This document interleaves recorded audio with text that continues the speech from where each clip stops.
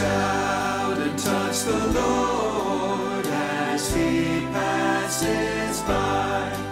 You'll find he's not too busy to hear your cry.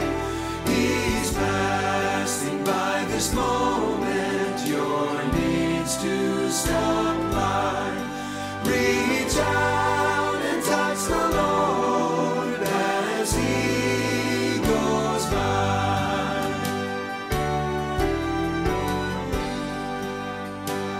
This morning, let's take our Bibles and turn in the New Testament to the book of 1 Thessalonians, Paul's epistle to the Thessalonian church, chapter 5. 1 Thessalonians chapter 5, the Christian's attitude. Paul here reveals 6 vital aspects of the Christian's attitude, what we should have as an attitude as believers. First of all, we are to be watchful because the Lord is coming. Respectful, because our leaders deserve, or if they don't deserve it, they need it.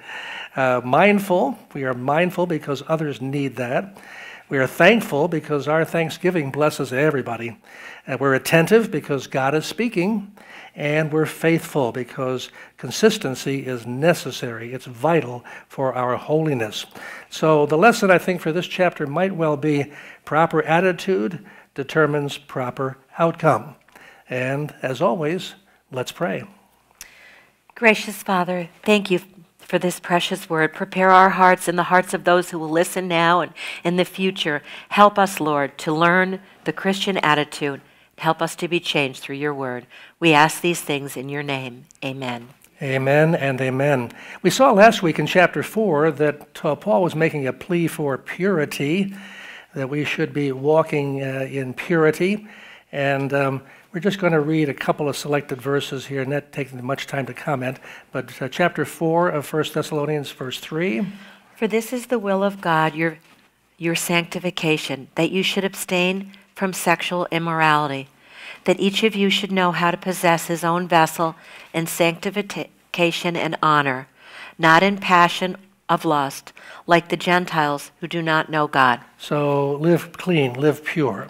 There was a young man who testified about how he was able to go to see Billy Graham one time. He was just a young fellow, about 12 or 13, but he was just enjoyed Billy Graham's ministry so much, and he was able, after Graham came off the altar, to stand in a place where he could see him. And Billy Graham came down and looked at the young man and gave these words to him. Young man, live clean, live clean, live clean. The young fellow never forgot it. That was what Billy Graham thought was the most important thing to share. When I went out to see Don Gossett, and I was out in his board of directors, he was a world-traveled evangelist, and I had a chance to pray with him and his wife, Joyce. We sat down, and he said, Jerry, purity is power. And that became a book that he wrote, Don Gossett, Purity is Power. In any event, live clean is the message there. And then he goes on to say we need to live in love in verse 9. He says, let's read verse 9 and through 12. But concerning brotherly love, you have no need that I should write to you, for you yourselves are taught by God to love one another. And indeed you do so toward all the brethren who are in all Macedonia. But we urge you, brethren, that you increase more and more, that you also aspire to lead a quiet life, to mind your own business, and to work with your own hands as we commanded you, that you may walk properly toward those who are outside, and that you may lack nothing. Very good and practical and very godly advice. And then we're going to pick up our message today with verse 13 as it leads into chapter 5. I want to mention to you, by the way, that Paul's work with the Thessalonian church, he was able to work with them only a short time, and then the uprising came because of the sharing of the gospel. The Jews got upset that the gospel was being preached to the Gentiles, and they created a ruckus, and he didn't have a chance to stay there very long. But the seeds that he did sow went deep, so deep that Sam and I were looking 3 weeks ago, Sam, we were sitting right where he is now, and we got on the Google and we checked out the churches in Thessalonica. Oh yeah, they're a Christian. In fact, one couple playing the guitar and sharing, they minister between Thessalonica and Florida, speak perfect English, and there are churches to this day that are proclaiming the gospel of Jesus Christ. So Paul's work 2,000 years ago is still going on there and all over the world. Well, the first point we're going to talk about is be watchful. You and I should be watchful. Let's talk about this. 1 Thessalonians 4, verse 13. But I do not want you to be ignorant, brethren, concerning those who have fallen asleep, lest you sorrow as others who have no hope. See, they were concerned about the ones who had passed on. What happened to them? Where did they go? Will they be in heaven with us? Are we going to be there before them or after them? What happened to our loved ones? A question you and I would like to know as well. Where are the loved ones? Mama, Papa, whoever went on, where are they now? What are they doing? And so he goes on to say, verse 14. For if we believe that Jesus died and rose again, even so God will bring with him those who sleep in Jesus. So those who have died in the Lord are going to come back with the Lord Jesus when he returns for his church. And we go on, verse 15. For this we say to you by the word of the Lord, that we who are alive and remain until the coming of the Lord will by no means precede those who are asleep. So this is a word directly from Jesus, that we are not going to see Jesus and be in heaven before those who already passed on.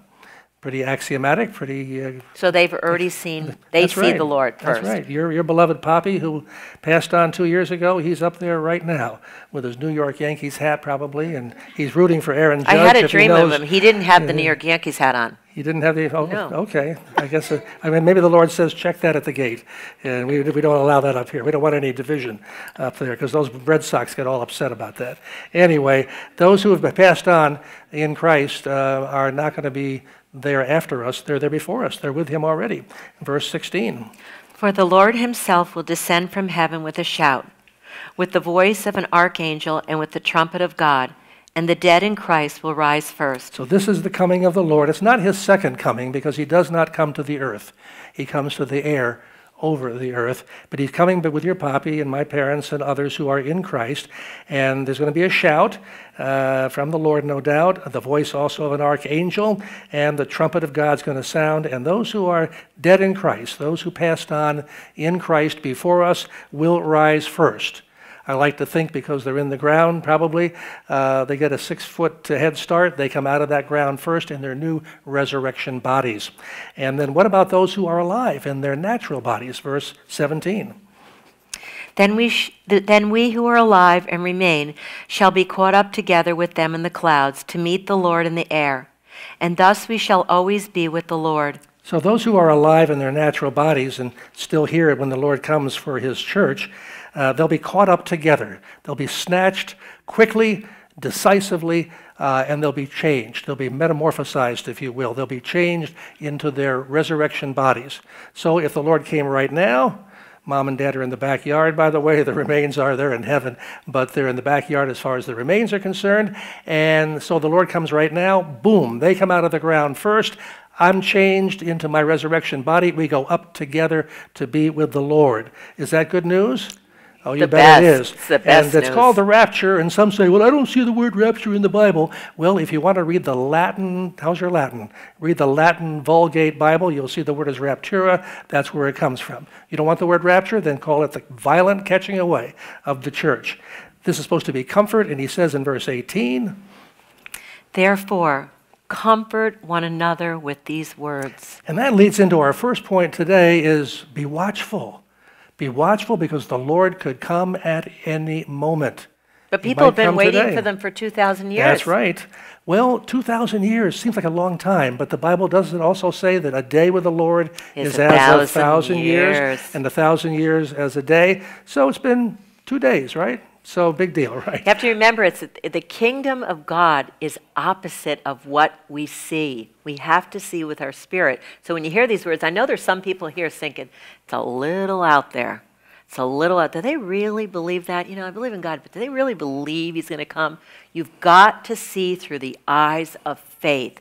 Ask God. You got to put away all that stuff and thinking about what people think and all that, and just with faith. Amen. Hallelujah. Now, the first thing we're going to do with Christian attitude is we're going to be watchful because the Lord, as we just saw, is coming. Let's read verses 1 through 11. But concerning the times and the seasons, brethren, you have no need that I should write to you, for you yourselves know perfectly that the day of the Lord so comes as a thief in the night. For when they say peace and safety, then sudden destruction comes upon them, as labor pains upon a pregnant woman, and they shall not escape. But you, brethren, are not in darkness, so that this day should overtake you as a thief. You are all sons of light and sons of the day. We are not of the night nor of darkness. Therefore, let us not sleep as others do, but let us watch and be sober. For those who sleep, sleep at night, and those who get drunk are drunk at night. But let us, who are of the day, be sober, putting on the breastplate of faith and love, and as a helmet the hope of salvation. For God did not appoint us to wrath, but to obtain salvation through our Lord Jesus Christ, who died for us, that whether we wake or sleep, we should live together with him. Therefore, comfort each other and edify one another, just as you also are doing.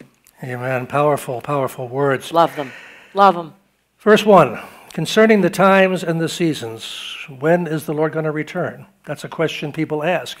As the days seem to get darker, the question seems to be offered more and more. Do you think he's going to come now? They see new advances in technology and computers and stuff, and they can see how we can see the whole world at one point. As I say, Sam and I could just get on the internet and within 5 seconds found churches in Thessalonica. Couldn't do that in Paul's time. Could the Lord be coming now? Could be any moment. But we don't know the times and the seasons.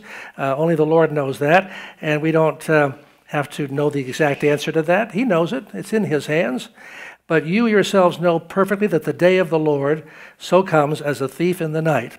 The day of the Lord's going to start when the Lord comes and takes his church out, known as the rapture. We go up to be with him in heaven. We'll be there for how many years? 7 years. And during those 7 years, we're going to be having the judgment seat of Christ. Our rewards will be given out. And the earth is plunged into the period known as the tribulation time. The first 3.5 years seem to be a false, quiet peace. Then suddenly one man becomes absolutely supreme throughout the whole world. John calls him the Antichrist. He then rules with a rod of iron and starts to persecute Israel and the rest of the world. The last 3.5 years are the hardest of that time. We're all up there in heaven, and I'm not sure we can see all of it, what's going on, but we're with the Lord. We're serving him, loving him, and the earth is going through this purging process. At the end of that time, Revelation 19, we're coming back. Amen. Riding on white horses. I don't ride horses too well. I don't know about you, but I'll learn, I guess. And so we're going to come back with him at the Battle of Armageddon. Antichrist is defeated, etc. And then we enter the millennium, the 1,000-year reign of peace. That's all so-called the day of the Lord. That whole time, because the day of the Lord means the Lord says, enough is enough. I'm taking over. Right now it's the day of Satan. It's the day of flesh. But the Lord says, suddenly I'm coming back. I'm in charge. So the day of the Lord is going to come as a thief in the night when you least expect it. For when they say peace and safety, then sudden destruction comes upon them as labor pains upon a pregnant woman, and they shall not escape. Now we're talking here about the time when he comes back for the second coming with us at the end of the tribulation. He's going to land on the Mount of Olives. It's going to split, and that's all in Scripture. You can study that on your own. And with the internet, it's so much easier to study prophecy and see what's going to be happening in the future. It's exciting. And of course, where better to go than the Bible itself, right? That's the one that really gives us the answers. So meanwhile, are we walking in light or are we walking in darkness? Right now, it's about 11:45 on Sunday morning. And here in Albany, it is light. Elsewhere, it's dark. Certain parts of the world right now are in darkness. That's a picture of us spiritually. Right now, if you're in Christ, you are in the light. For those who are not in Christ, spiritually speaking, they are in darkness. They just are in darkness. So he says, verse 4. But you, brethren, are not in darkness, so that this day should overtake you as a thief. You are all sons of light and sons of the day. We are not of the night nor of darkness. So you're not in darkness because you have Christ. He is your light. And this day, the day that the Lord's going to return for his church, the day that the Lord's going to return to establish the millennium and invite those who are in Christ to enter into that millennium, they are in the light. They should be ready for that day. We don't know the exact day and time, but I like the Old Testament reference to Issachar. That tribe sensed the times in which they lived, spiritually speaking. They knew the times. You and I should have a general sense of the timing of the Lord, what he's trying to do. Lord, give me a sense of the time, not only of your return, but of what I'm supposed to be doing for you today. So we are sons of light. We're not sons of the darkness. We should walk in the light. Verse 6, let's be busy. Therefore, let us not sleep as others do, but let us watch and be sober. So this is not a time to sleep. There's work to be done for the Lord. No, when I retire, no, right now. Today is the day to be serving the Lord. Doesn't mean you have to quit your day job. You don't quit your family, but Lord, how may I serve you today? And we need to be sober, and that really means from the Greek, self-controlled. When you're drunk, you're not in self-control. When you're sober, you are. Lord, help me to be controlled and help me to be busy doing for you what you require. Verse 7. For those who sleep, sleep at night, and those who get drunk are drunk at night. That's what the world is doing if they're not in Christ. Spiritually speaking, they're drunk, they're not working, they're not productive. But let us who are of the day be sober, putting on the breastplate of faith and love, and as a helmet the hope of salvation. So Paul here is giving the picture of the Roman soldier with his armor. And the armor of the Roman soldier was a breastplate. We've all seen pictures of it, or maybe movies of it. And the breastplate is the part that covers his heart, his chest. And that is a picture really of the faith and love which protect us. Our faith and our love protect us from darkness, protect us from the devil, protect us from sin, and from the evil old nature within us. So we want that breastplate of righteousness, and that breastplate of faith and love. And the helmet, that's the part that protects the brain, right? You can lose parts of your body, and it's mighty uncomfortable, but lose your head, and the likelihood of living is not very good. But plus, the Bible says that hope deferred makes the heart grow cold. So if we don't put on the helmet of hope and salvation, the brain, what happens to people who have no hope? They get depressed, they end up mentally ill, and, salvation, same thing, breastplate, you want to cover and protect that heart with faith and love, so we have to put on that breastplate. We literally have to put those things on to protect ourselves, because otherwise we will get attacked, and if we don't have faith and love, it attacks our heart, our body, our soul, our mind. Look around. Mental illness is growing. It's like never before the way it is. It's terrible. That's right, especially after COVID. Yeah. You make a very good point. But I thought once I'm born again that I have faith and love and righteousness. We need and the Lord. salvation. We all need the Lord. Yeah, we have it. We have it as far as our position in Christ, but practically speaking, you got to put it on. Got to put it on. You got to get up in the morning and you got to say, right now, I'm putting on, and all these words, by the way, for the armor are really references to Christ. I'm putting on faith in Christ. I'm putting on my love of Christ. I'm putting on the helmet of the salvation that I have in Christ.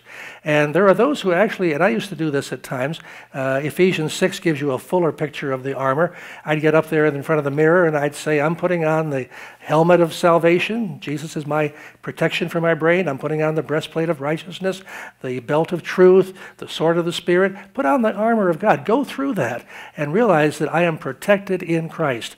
You need to put that on daily. And he goes on to say now in verse 8, But let us who are of the day be sober, putting on the breastplate of faith and love, and as a helmet the hope of salvation. For God did not appoint us to wrath, but to obtain salvation through our Lord Jesus Christ. Is the church going to go through the tribulation? You hear that teaching going on.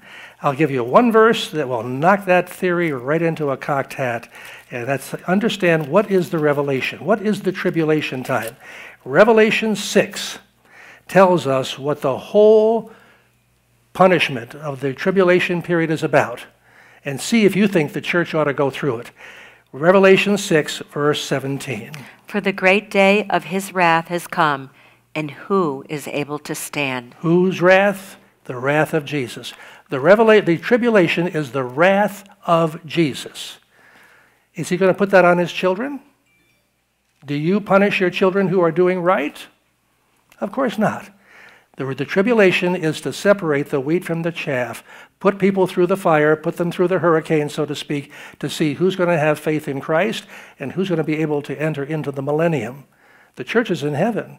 Now, there'll be those who have not heard the good news, and they're going to come to Christ in the tribulation time. They may be martyred, they may be spared, but it's the wrath of Jesus on those who are rejecting him.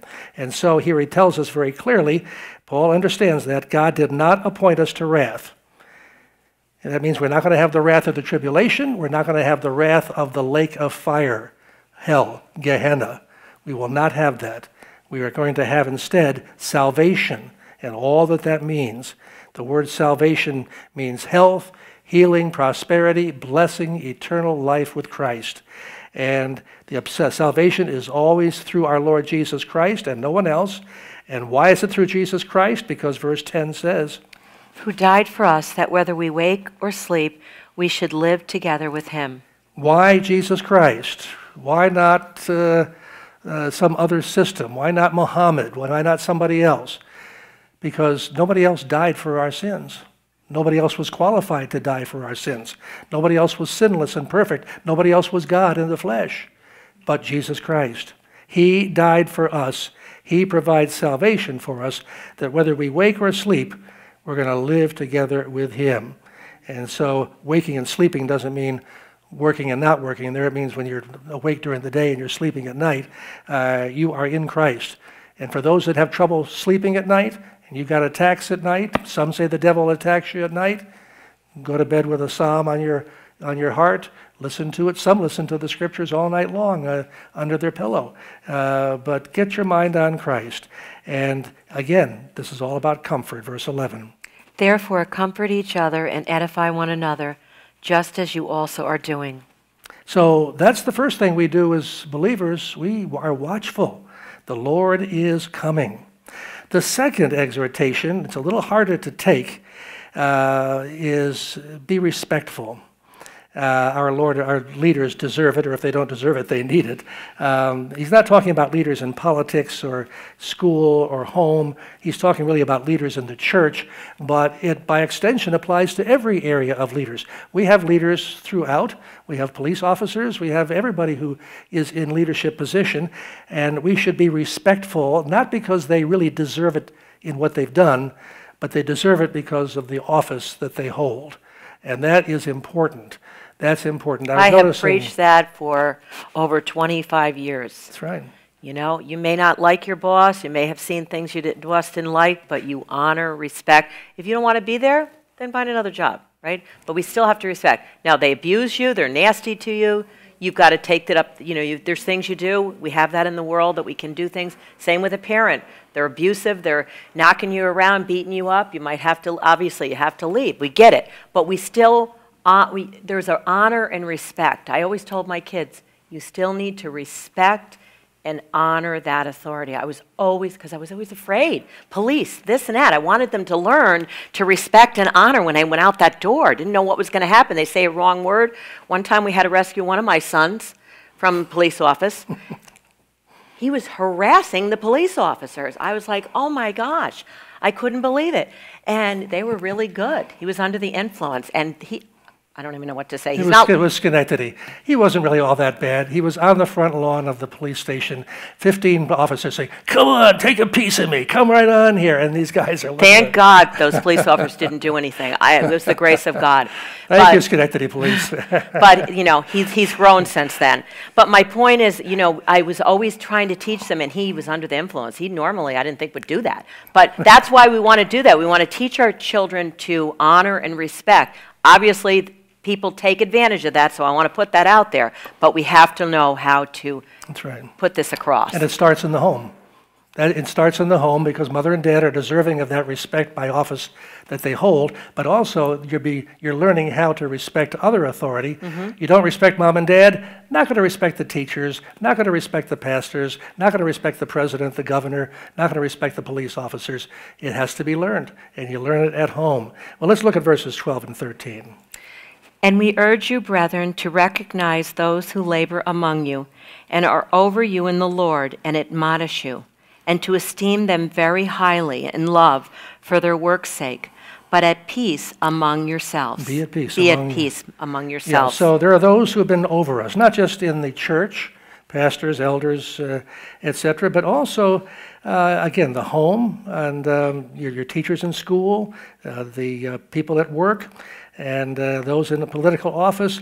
We urge you, brethren, they labor among you. They work among you. They're not over you, really, in God's eyes, but they're among you. And they're over you in the Lord only as he ordains that position.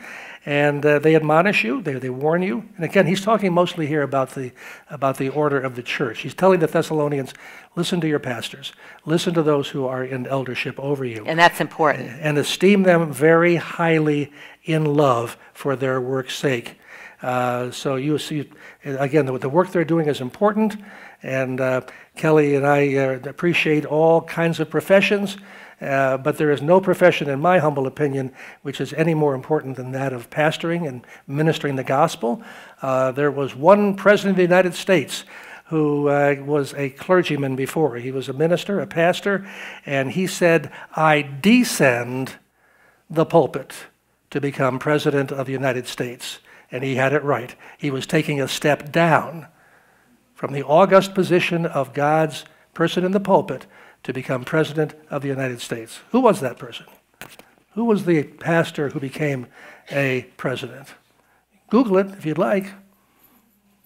Check out Garfield, see what you come up with. Not the cat, but check out the President Garfield. And he says, be at peace. Be at peace among yourselves. Stop your fighting. Stop your arguing. Shalom. You see the culture of that day, though? They respected the word of God. They did. They did. All right. We're watchful as believers. We are respectful. We're also mindful about others and care for them. Let's look at verses 14 and 15. Now we exhort you, brethren, warn those who are unruly, comfort the faint-hearted, uphold the weak, be patient with all. That's the gospel. Yeah, and verse 15. See that no one renders evil for evil to anyone, but always pursue what is good, both for yourselves and for all. Oh, that's practical, isn't it? Wow. That really works. So good. Verse 14. Now we exhort you, we really encourage you, brethren, warn those who are being unruly. Unruly, what does that mean? They're being insubordinate and they're being idle. They're being insubordinate and they're being idle. So you have to warn them. That's right. Sometimes I've had to warn people, and people have warned me when, my walk in life. And when I said to Jerry, I warned them and I ran out the door. Sometimes you have to give the message and they're not going to receive it, but you told them it, and then you leave. And you leave it up to the Lord. And guess what happens? I just told them this morning, boy, God is good. He is good. He takes that word and he chisels away their heart, We have to warn, because someday we're going to be before the Lord, and we have to know, did we tell them? Did we tell our family member? Did we talk to them about this? That's right. And if they don't listen to you, God's going to take care of it. And God spoke to me the other day about something. I've been working with an unruly case, and the Lord said, relax, you've done your part. You've shared the word. Now I'm going to let future employers do the rest. This young person's going to have one failure after another until that person learns respect. Already has had 4 for 4, canned 4 times in 4 jobs, and there are more employers just waiting to do their job. So the Lord said, you've done your part, relax, and move on to the next case. Unruly, insubordinate, God's going to deal with it. Now, there are those who are faint-hearted. What do you do with the faint-hearted? You comfort them. You comfort them. You don't go ahead and just lecture them. Now, buck up, come on, now it's going to work out. Knock off Bucky. this attitude, etc. Comfort the faint-hearted. Sit down and listen to them. You know one of the best things you can do with somebody who's faint-hearted? Zip your mouth. Zip your mouth. Just sit there and listen and just be sad. there. They're broken. Just be there. And then as the Lord gives an encouraging word, give that word. But if they're faint-hearted, don't abuse them. It's like a surgeon with a broken bone. You have to set it gently. Uphold the weak. What does it mean to be weak? It could be weak in any area, physically, emotionally, financially, spiritually. They need someone to protect them. We had to take another rescue case in with a dog 3 weeks ago. And Tell them about her, though, how well she's doing. She's doing well. Little Miss Candy, 11 years old and frail, and her owner is very old and he's blind, can't take her. And so there was a plea to please take this little Yorkie, and we did. And so we didn't try to say, come on, Candy, get out there and walk with the other dogs. We had to gently work with her, and she's thriving. She's beginning to prosper. She's beginning to bless. We don't know if she can see very well at this point, or if at all. We're just trying to figure out exactly how to minister to her. Yeah, I was wondering why she's like a piranha when I give her food, right? Then I realized, put the food out, and she's like this. Yeah. So, yeah, we don't think her vision's that good either. Yeah. But we're going to just continue to minister to her and do what we can with them. The weak. Other dogs are strong, but this one's weak. So we just continue to work with her, and she is blossoming. She is progressing. And then be patient with all. Oh, that's hard. Patient with everybody.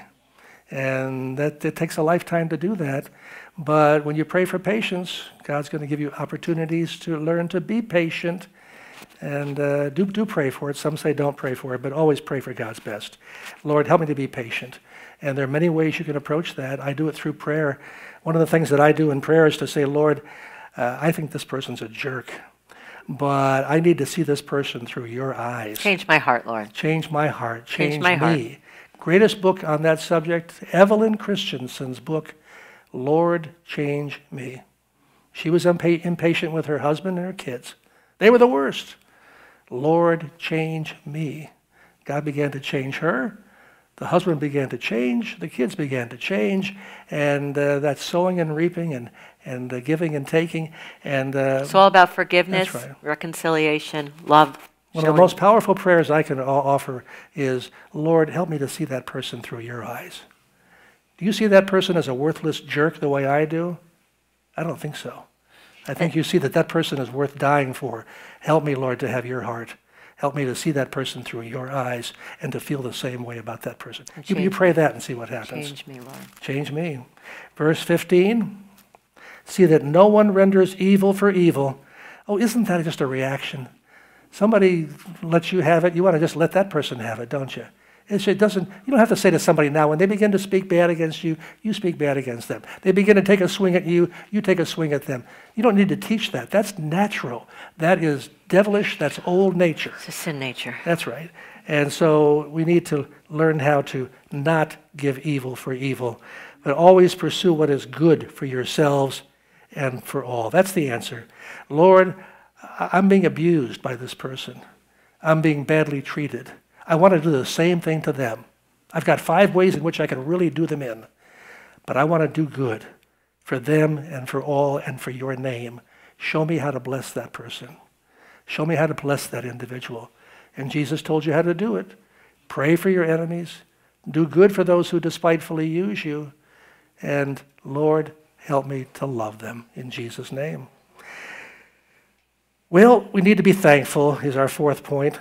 Oh, we need to be thankful because thanksgiving blesses everyone. Let's look at verse 16 to 18. Rejoice always, pray without ceasing. In everything give thanks, for this is the will of God in Christ Jesus for you. Rejoice always. But how can I rejoice about certain things that are going on? Well, you can't rejoice about those things. Your rejoicing is not in those things. It's in the Lord. He's always the same, isn't he? So we shouldn't be saying, well, I'm rejoicing in Thanksgiving for a hurricane or for cancer. No, that's ridiculous. We can say, Lord, through the hurricane or the cancer, teach me what I need to learn through that experience. But I'm not rejoicing in those things. Nor am I rejoicing in the fact that I just got a raise or that I just got a brand new car or this or that. I'm not rejoicing in that. I'm still rejoicing in the Lord. I can be happy about good things, even unhappy about bad things. But your rejoicing is always in the Lord, and he's always the same. He's not up and down. like a Ferris wheel or like something else. I'm rejoicing in you, Lord. Keep your eyes on him. Verse 17, pray without ceasing.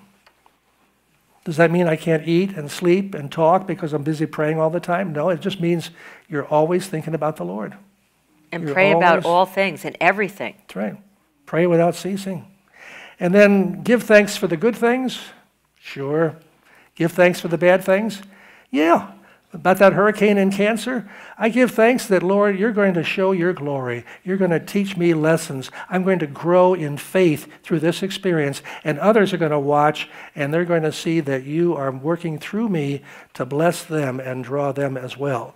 And Lord, we're going to be looking to you to do good things through this experience. So I'm giving thanks for it because it's coming from you and through you. For this is the will of God in Christ Jesus for you. So whatever the situation is, you thank God for it. And we have to knock off the complaining. It's so easy to complain. But my mother used to say, don't complain. Be careful lest a fate worse than this befall you. It could get worse. It could get worse. I said to my father when I was much younger, I hate the weather in Albany. It's so cold, it's tough weather. Spring is only 1 day and fall is 2 days and the rest is all summer and winter. I hate it. He said, oh, it could be a whole lot worse, son. You be grateful. No place is worse than this, Albany. So I got into the United States Army. Yep. Wait till you hear what happened. First tour of duty, Fairbanks, Alaska. Oh, arrived in March, 20 below zero. And the coldest day of the year, it was in January of the following year, minus 70 degrees. Can you imagine? Raw temperature. I've been in minus 24, and you can't even go out. I can't imagine. You dress with your warmest clothes in Fairbanks, Alaska, on a typical winter day, and you have a little breakdown in your car, you got to get out and fix it. Guess how long you can live with your warmest gear on a typical day in Fairbanks? 15 minutes. That's Imagine it. that. Imagine that. That's it. How about starting your car? No problem. Your car is never turned off. When you go to the grocery store, you let it run. You let it run. And at night, you got trickle heaters, etc. And then the summertime, oh my golly. We used to have mosquitoes down here. We call them mosquitoes up there. Huge. Of course, you like tomatoes. They're this big. They're wonderful. But that was it. Oh, I couldn't stand this cold. Dad's words, be careful lest a fate worse than this befall you. Where do you hear this? I didn't see that 70-degree day in Fairbanks because I was in Seattle, Washington, getting ready to go to Vietnam in 1969 in the height of the war. It wasn't 70 degrees below zero. It wasn't 70 above. It was like 105 degrees, and the ground fire was light to medium, and the rockets were, et cetera, et cetera. You get the idea. Tell them about you're not supposed to take your helmet off. And you said, I've been through enough, I don't care. Oh, and yeah. He slept without his helmet. Everybody else slept with the helmet. He took the helmet off and said, I'm Sleep sleeping. with the flak jackets and the helmet because you're being bombed every night, the rockets like they have over in Ukraine. It brings back memories of what I did every night for 6 months. I said, hey, if I go, I go. I wasn't a believer then. But I'll tell you, I was really good at putting my boots on. I knew how to put your boots. You know how you put your boots on in Vietnam? You take the boot, you lift it upside down, you shake it, you tap the sides, and then fearfully you put your hand in there and see who's in there, and then pull your hand out. Oh, there's nobody there. The boot goes on. Seriously, that's how. It could be worse, guys. No matter what's going on, it could be worse. Count it all joy. Now, verse 19 talks about let's be attentive. Let's pay attention because God is speaking. And verses 19 to 21. Do not quench the spirit. Do not despise prophecies. Test all things. Hold fast what is good. How do you quench the Spirit? The Holy Spirit, how do you quench him? One simple word, sin. Sin will quench the Holy Spirit. Sin of any sort. In your thoughts, in your actions, your reactions, whatever, don't quench the Holy Spirit. He's trying to work through you to develop the life of Christ in you. Don't block him. Do not despise prophecies. Are prophecies still for today? Yes. The Apostle Paul talked about it in Ephesians 4. The office of prophet is still there. Can anybody prophesy? I believe yes. Anybody can. Be open. Otherwise, he would not say, don't despise it. It's not just for the chosen few. You can prophesy. Ask the Lord to reveal to you. Now, prophecy is twofold. Telling the future. Tomorrow at 10 o'clock, thus and such will happen. We know that. But you know, that's foretelling, F-O-R-E, telling. There's also forth, F-O-R-T-H, telling, proclaiming the word. God so loved the world that he gave his only begotten Son, that whoever believes in him will not perish, but have everlasting life. That's forth telling the word. That's also prophecy. Don't despise it from whatever source. Test all things. Hold fast what's good. Thus saith the Lord God to this congregation, you will do so and so and so and so and so and so. Do you have to believe that? No, you test it first. You test it, especially with the elders and those in authority. Test it in your own spirit. We used to have a man that thought he had a gift of prophecy, and he'd stand up, and one day he rebuked us like you cannot believe. Afterwards, I thought, whoa, and I talked to the elders, and I said, do you bear witness to that? And they said, absolutely not. God was not displeased with this church, and he was not rebuking, and that man was wrong. I went over to him, and I said, the elders and I have met. We do not bear witness to what you have said. I'm going to give you 1 week to go home and pray about what you just said. And then you decide. If you still stand by it, then you come back, and we'll have to deal with how we're going to handle it. Or you realize you were wrong, and you apologize. Next week he came back, and he apologized, but I realized he wasn't sincere. His heart was not in it. He went on to stay a little bit longer, and he was a problem, and then he finally left. And then he went to other churches, and he began to rebuke them and their pastors. He'd come back once or twice a year here, and he'd rebuke our people in private. And I was just about to say, you cannot come back into this church anymore. This went on for like 10 years. And the Lord said, hold back, I'm going to take care of it. Mm-hmm. And I don't know what he did, but the guy never came back again. He never came back again. But we didn't just accept what he said, we tested it. Now, there have been those who've had prophecies, and we've accepted them. He would always go to somebody new, too. Always somebody new. Always go after them. All right, verse 22 to 28, be faithful, because consistency is vital for holiness. Verses 22 to the end. Abstain from every form of evil. Now may the God of peace himself sanctify you completely, and may your whole spirit, soul, and body be preserved blameless at the coming of our Lord Jesus Christ. He who calls you is faithful, who also will do it. Brethren, pray for us. Greet all the brethren with a holy kiss. I charge you by the Lord that this epistle be read to all the holy brethren. The grace of our Lord Jesus Christ be with you. Amen. Abstain from every form of evil, no matter what it is. Just don't go there. Verse 23, now may this is a wonderful benediction. Now may the God of peace himself sanctify you, set you apart unto him as holy, and sanctify you completely, and may your whole spirit, soul, and body, that's all of you, be preserved blameless at the coming of our Lord Jesus Christ. When he returns in the rapture, or he comes to take you home, may you be in Christ. If you sin, you confess your sins, and you get that blood of Christ cleansing you from that sin. He who calls you is faithful, and also he will do it. He's going to keep you clean. He's going to keep you in Christ. Amen. You're not going to lose your salvation. You just stay close to the Lord. And if you don't, the Holy Spirit's going to be on you like you can't believe. So you stay faithful. Brethren, pray for us. Paul was never embarrassed to say, pray for me. Greet all the brethren with a holy kiss, and whatever that might mean in every different congregations. And J.B. Phillips had a transliteration of the Bible, which I enjoyed. Being British, can you imagine a British writer translating that, and the British thinking kiss? So he finally said, greet one another with a hearty handshake all around. The Pentecostals give that hug. If they're not married, the head is way over there. But whatever it is, let it be genuine, let it be sincere, let it be holy and unto the Lord. I charge you by the Lord that this epistle be read to all the holy brethren. Pass it around to the different house churches, and the grace, God's undeserved, unmerited favor, the grace of our Lord Jesus Christ be with you. So be it. Amen and amen. Great, great epistle. Love Paul and his very practical admonitions. Proper attitude determines proper outcome. Amen? Amen. Let's pray. Amen. Heavenly Father, thank you for this precious word that we heard today. Help us all to be changed by it, to remember it, to apply it to our lives, and to give it out to others.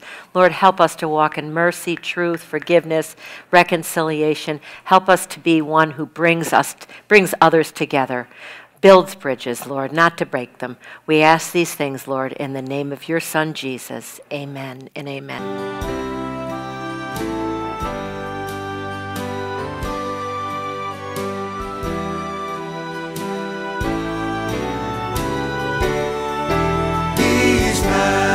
resting by this moment, your needs to supply. Reach out.